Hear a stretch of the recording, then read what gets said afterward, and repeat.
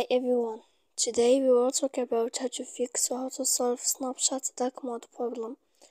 To know how to fix or how to solve Snapchat dark mode problem, you should just go to settings like this. You will click. After that, in this page you will go to apps, default apps, app settings.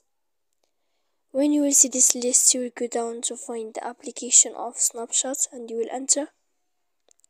Then in this page here you will go to click for stop.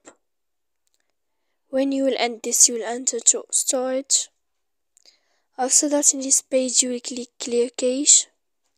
Then you will go to click clear data, and after all that you can update your application. So please don't forget to support us by like and subscribe.